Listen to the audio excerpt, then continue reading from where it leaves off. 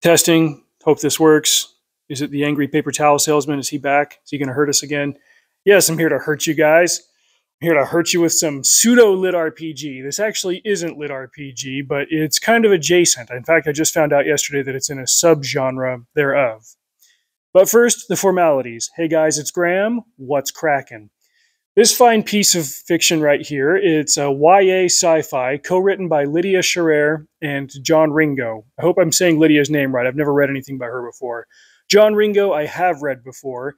He is a very accomplished sci-fi author, very good at writing action-adventure, and he just also has this tendency to randomly throw his characters into acts of wanton carnal depravity, we'll say.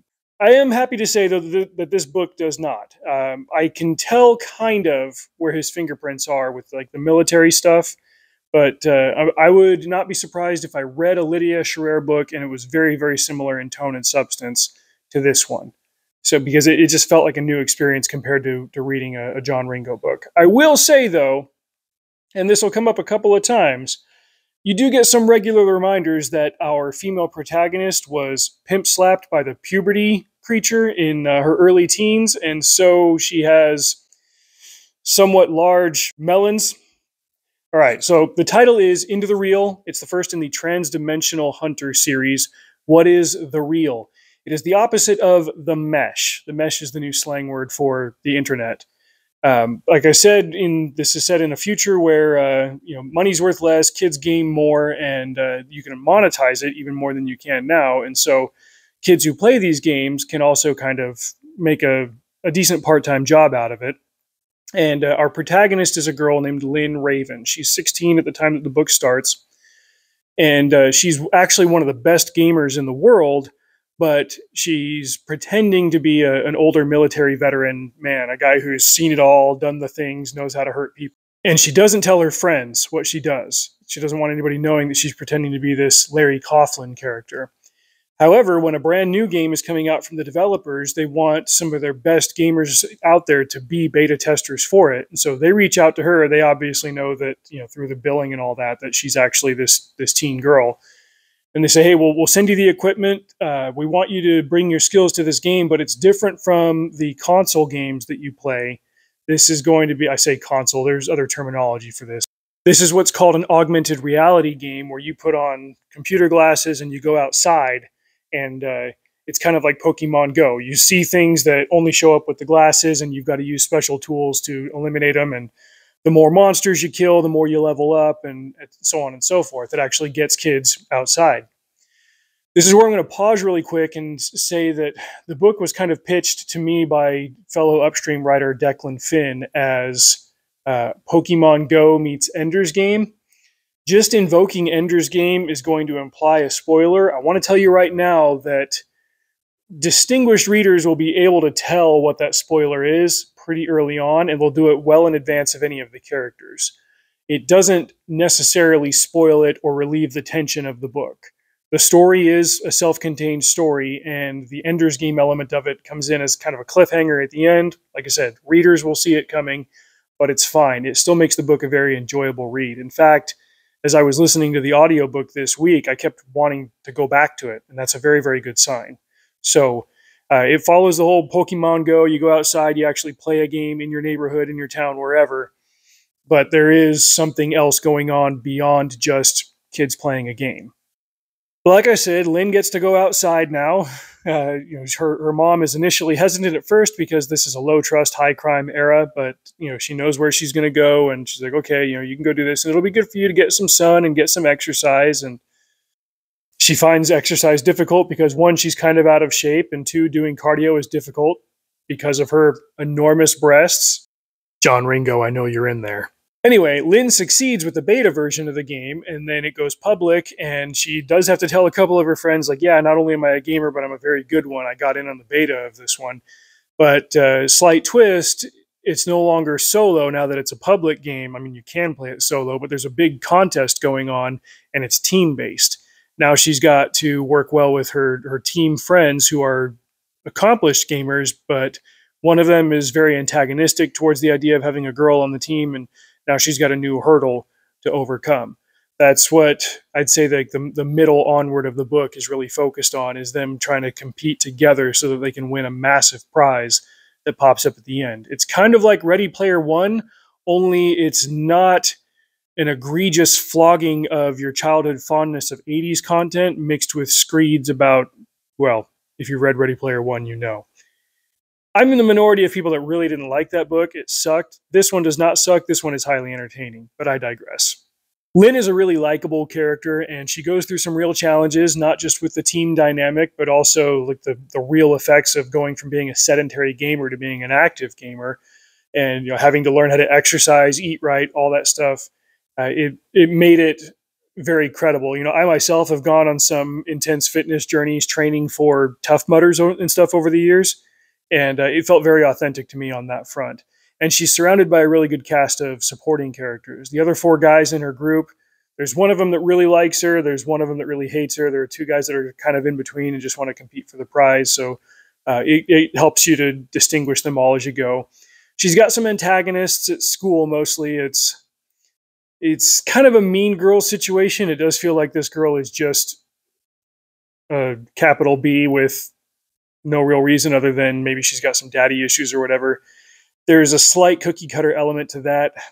Minor aside here. So I got to the point a couple of years ago where I realized I was going to start training coworkers who were literally half my age. And I was talking to this guy who had just graduated high school as he was working with me up in the mountains of Utah. And we were talking about Cobra Kai, the TV show. And he was saying that it was a little bit unrealistic because bullying, the way that it's depicted in that show, which is really just kind of a throwback to 80s and 90s bullying as they have it in public school, he goes, kids can't really get away with that anymore. This is what he was saying. And so that kind of stuff just feels like a holdover from Gen X writers and shows like this. Maybe it's just because the Gen Z types are too soft to bully each other. It is what it is.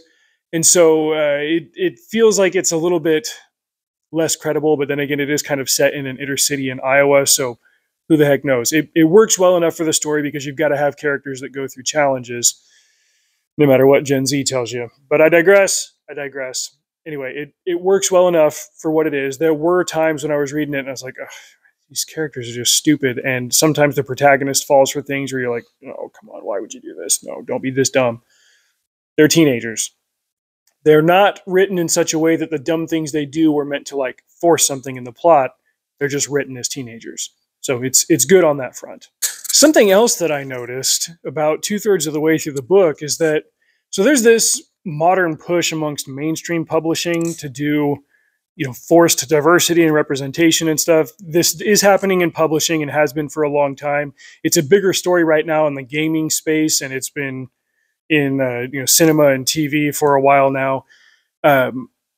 I wouldn't say that Baen Books, the publisher, is one that's doing this, because they're not. Like, they're famously ones that don't care about that kind of ideology stuff. They just want to tell and publish good books.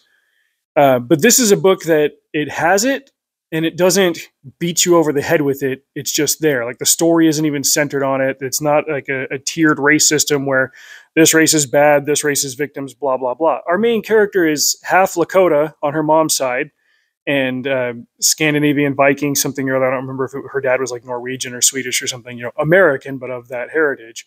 The guy that likes her is Samoan. The guy that hates her is Lithuanian. And it's not like a racial or a nationalistic thing. It's just, okay, these kids know where they came from, and they're close enough to the immigrant generation of their parents that every once in a while they'll shout out an exclamation or a curse in their native language or something. But it's not so overly prevalent that it distracts from the story, or that it bludgeons the reader, or that it takes it out. Like, it's a great example of, hey, let's have diversity and then just focus on the story. Not that hard. That's more like the real world than any of this overly forced representative crap that we get today.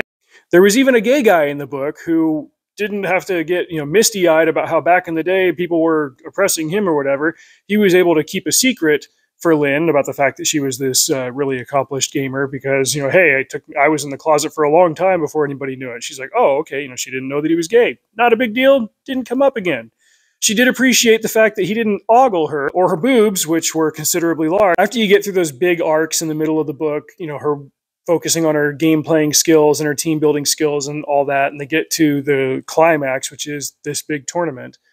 From there, the execution is solid. It's great. It's good fun. I will say that there were times when the book felt like it slowed down a lot, and that had to do with the training, the missions, the combat sessions and stuff, the leveling up of it all. This is where I would kind of compare it to a lit RPG, which is often overly focused on that stuff, but it is a story about a girl playing a game, and it makes sense here. It's not abusive of the reader's attention span. It's just something that I notice because it's something that frustrates me with this type of book in a general sense. It worked here, but there were just times when, like I said, it slowed down the narrative. But it wasn't so dug into the sand on like, okay, I killed this and it was worth this many points and I leveled up to here, so I had to do that, blah, blah, blah. Like there is leveling up, there is all that stuff, but it works. It's a collaborative book, and my general rule is that any book with two authors is twice as long as it needs to be. That's a Graham thing. The book in audio was about 18 hours. In print, it's 560 pages, and it's only like 15 or 16 chapters long. So these chapters are substantial. It's not like you're just burning through them and that's that. I was pleased to see that the second book is only 2/3 as long. So it seems like, now that all the characters are set and the world is set and all that, they can just burn through the story, especially because they've got a heck of a cliffhanger to pick up on. I think I hear squirrels on my roof. One double-edged sword of this book, a good thing and a bad thing, is the content. Like I said, it's a very clean book, which I enjoy. It makes it easier for me to recommend books like this broadly. My wife, for example, she doesn't care to read stuff with a whole lot of profanity or sensual content in it. And, for the most part, I've got a palate that can tolerate an amount of that. I have been working in garages and yards and warehouses and all that stuff since my teens, but I would just as soon not read something that's overly heavy on it. This book seems aggressively committed to not using profanity, and there are times when the insults that they do come up with for these teens just they take you out of it. They land very, very softly when you've got kids calling each other like dweeb face and jerkwad. Like, have you ever seen a gamer's Discord channel? Like, these are fully automatic words in some European countries that these kids use. So as you can see, my reading of Into the Real was not without some quibbles and criticism, but I still liked it plenty. It was a heck of a ride, and I am very excited to use one of my credits next month to grab the next audiobook and see where Scherer and Ringo take it from here. Yesterday, somebody, a guy named Henry Lanewind, hope I'm saying your name right, Henry, got in the comments on my LitRPG rant and gave me a really detailed breakdown of the subgenres of LitRPG. And as he was describing one of them called Full Immersion Virtual Reality, I thought, I'm reading a book that's pretty much this right now. It's one of those. And so it's going to go on the list of books that figures out how to execute the LitRPG concept properly, or at least in a way that makes it more broadly accessible to people who aren't role players, but would still want to read a book that has some of those core elements to it and works on its own as a sci-fi. There's a bridge zone in between those two that I'm really comfortable with and where I found some really enjoyable books. This is one of them. I would put it up there, not next to Dungeon Crawler Carl in terms of like that exact level of bonkers, comedy, content, all that stuff, but in terms of how much I enjoyed it, it was up there. So if you like LitRPG, you'll probably like this book. If you like great sci-fi and great YA books, you'll probably like this book. I give it a hearty 4 stars.